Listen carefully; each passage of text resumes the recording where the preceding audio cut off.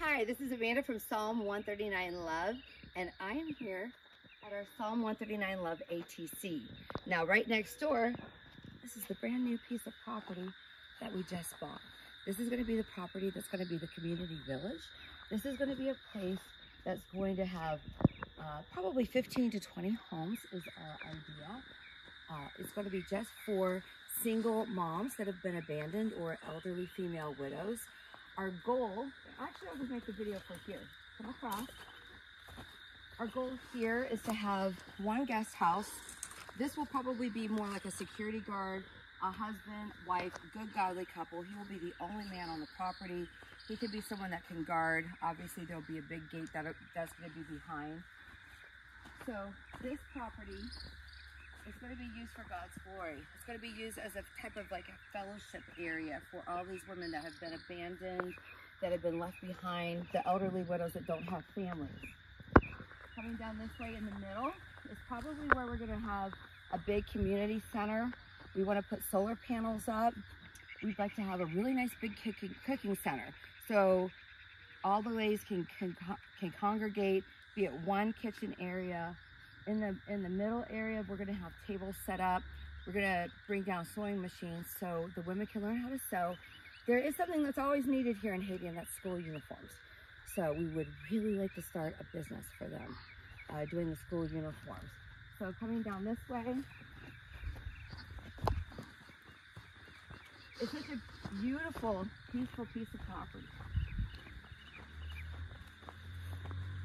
Really nice, large upper plateau area. Plenty of space for kids to run around, to be safe. We are planning on having a well because we want to have a community garden down on the lower plateau. So I'm going to try to move as quickly as possible.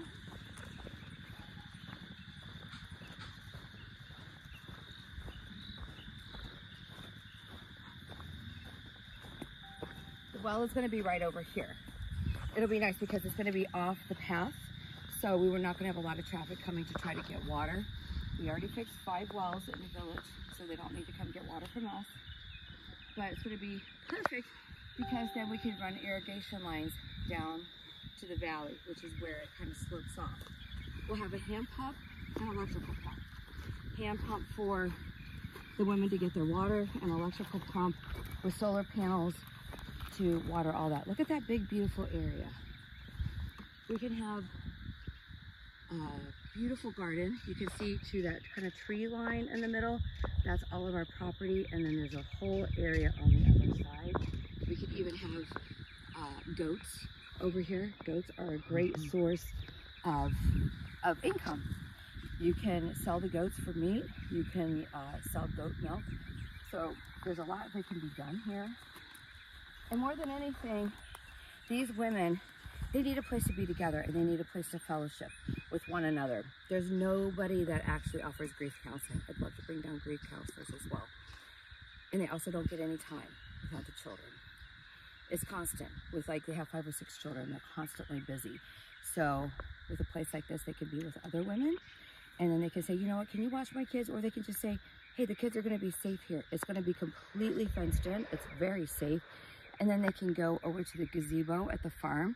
And then we also wanted to build a prayer garden at the farm. And they can just go over there and they can have some quiet time. So that's what our goal is. And I'm seeing more and more abandoned mothers.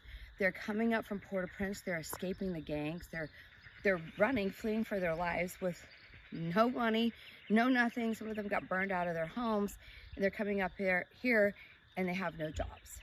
And they're living in horrible living conditions. So this is a vision that God gave my husband, Paul. I've wanted this land for 4 years. I've been praying about it. I literally harassed the owner for 4 years. And he said he'd never want to sell. There was a circumstance in the family that they had to sell the property. And because I had been asking about it for so long, they went ahead and asked us. So this is a blessing from God.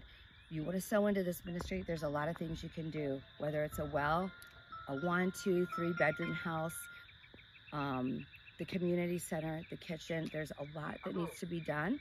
So you can go to psalm139love.com, or you can go to the Network for Good link, or you know what, you can talk to us personally. We would love to come speak at your church.